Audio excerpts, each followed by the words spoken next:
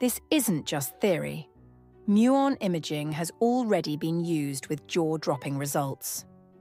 In Egypt, detectors placed in the Great Pyramid revealed a massive hidden void no one knew was there. Suddenly, the ancient world had to be re-examined.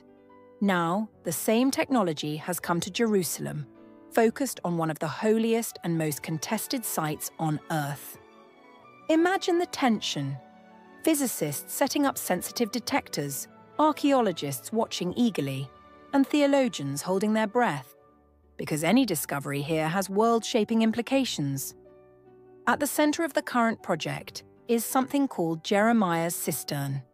In the book of Jeremiah, chapter 38, we read how the prophet was lowered into a muddy cistern and left to die, until Ebed-Melech the Cushite rescued him with ropes and rags.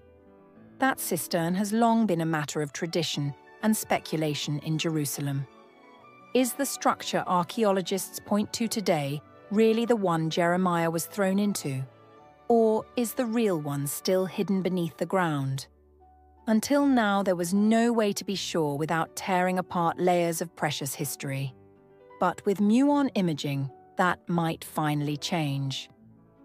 Here's where it gets exciting. Early results from the detectors have suggested anomalies, shapes that don't match the known tunnels and water channels. In plain language, there may be hidden chambers beneath the city of David. Think about that. Chambers sealed since the days of the kings, possibly holding inscriptions, vessels, or even records tied to the First Temple period.